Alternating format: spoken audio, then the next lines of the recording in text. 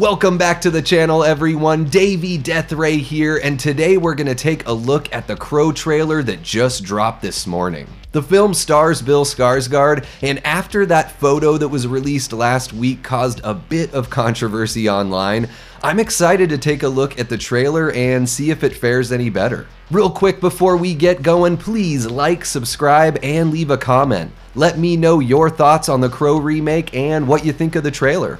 All right, here we go. What's the first thing you liked about me? I thought that you were quite brilliantly broken. You feel like my Oh my person. goodness. You feel like my person. What's the worst thing you've ever done? I saw things. I shouldn't have seen any of it. Danny Houston, FKA Twigs. Have no idea who this is. This is my first time. Holy shit. Please don't do this!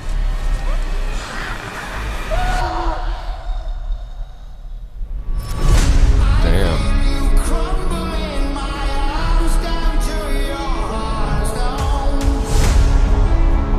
When someone dies, A crow carries their soul to the land of the dead. and sometimes something so bad happens that the soul cannot rest.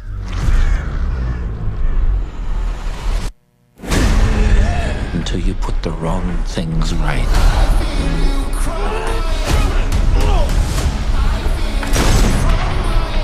You were given the power of a god.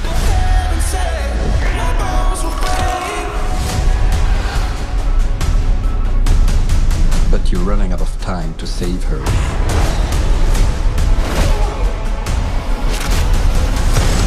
Holy sh. I'm gonna kill jeez. them. Every single one of them.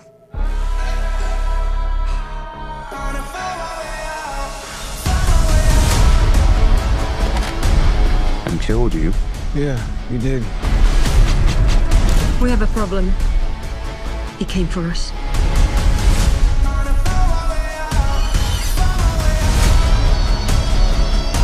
First impulse. Anger.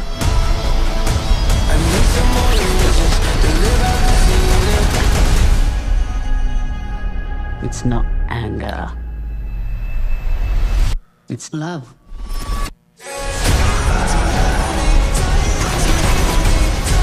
Look at what you've become. You know that love promises only pain.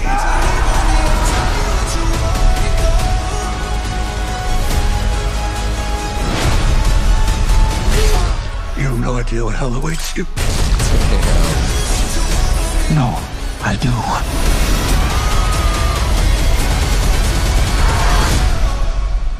How many people have you loved? I'll never be alone.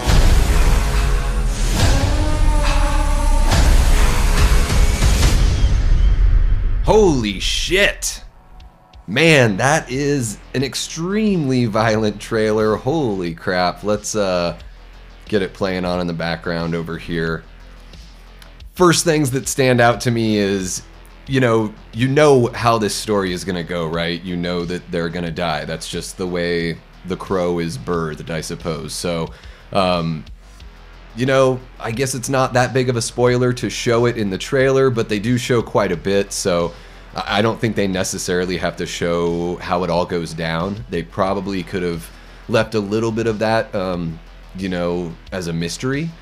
But I really like, as far as like the cinematography goes here, not so much early on in the trailer like what we're seeing now, but I noticed a lot of really beautiful symmetry on some of the bigger shots. So kind of a Kubrickian sort of symmetry that I've seen people like Wes Anderson do in especially Grand Budapest Hotel. Just beautiful, shots where there's this awesome symmetry, really grand sets, especially when he's going, I don't know if it's like a hotel or just like an older building later on. I'll bring it up when we get there, but I do really like these shots here. The stylistic use of slow-mo, as long as you pick your spots.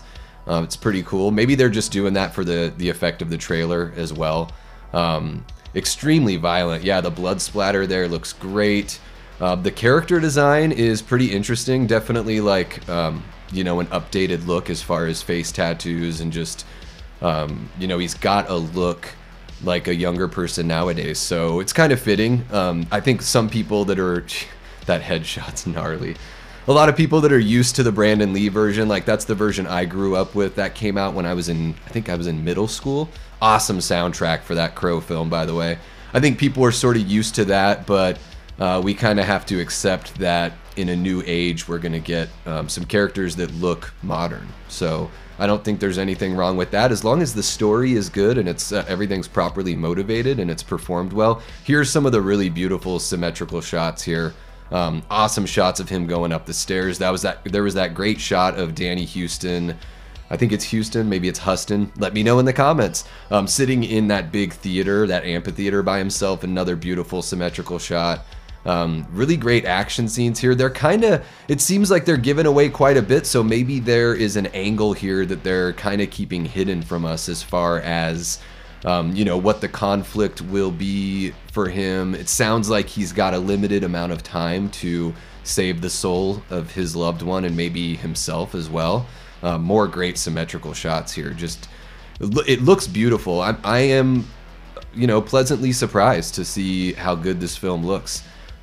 Being kind of a casual fan of the character and, you know, not really the picture that they released last week that kind of sent Twitter into a big old fire, you know, didn't represent the film, I think, as well as this trailer does. So I think that's a positive thing moving forward. The trailer looks better than the still image that we got of the Crow last week. So yeah, I think this looks promising. Some good symmetry there with them in the tub. Another one right there. So yeah, this looks extremely violent, very comic booky. I've seen a couple people, this is my first time watching the trailer, you know, here on the stream, but I saw a couple people, you know, kind of liken it to the John Wick series, which I can definitely see, you know, that modern approach to filmmaking. That song that was playing in the soundtrack, I'm not really big on the whole, like, you know, remixed, somewhat industrial pop music with like the overuse of, you know, the auto-tune on the vocal. And you see this a lot in trailers where like the music is like, and they usually take, I don't recognize this song, but they usually, like the Batman with Robert Pattinson took Something in the Way by Nirvana and they like make it slow, and you know, it just seems like the kind of thing. I think the Beekeeper had the Nine Inch Nails song. I think it was Closer that they used in the Beekeeper trailer, that we just see this kind of trope. So I would say the one thing that, you know, doesn't really grip me here in the trailer is the music, but I doubt if they use it in the film, it'll probably be used for one little bit in the background. But I think this looks promising. Bill Skarsgård is in pretty much everything lately, and I can definitely see why. He is a transcendent young actor, and yeah, I think fans of The Crow should feel pretty good about this and be pretty optimistic. You know, I doubt we'll get another trailer since this is coming out this summer. Maybe we'll get a TV spot or two that shows something different. This will probably be the last thing that I cover on this film until it comes out and I'm able to see it. But yeah, I think there's a lot to feel good about here, and we'll just see how it all shakes out once the film comes out. All right, guys, well, let me know in the comment section below your thoughts on this trailer. Are you convinced to buy your ticket yet? Do you need to see more? I can't imagine anyone wanting to see more, but you know, that's just me. Don't forget to like and subscribe as well if you enjoy this kind of content. And until next time, I've been and will continue to be Davey Deathray. Take care.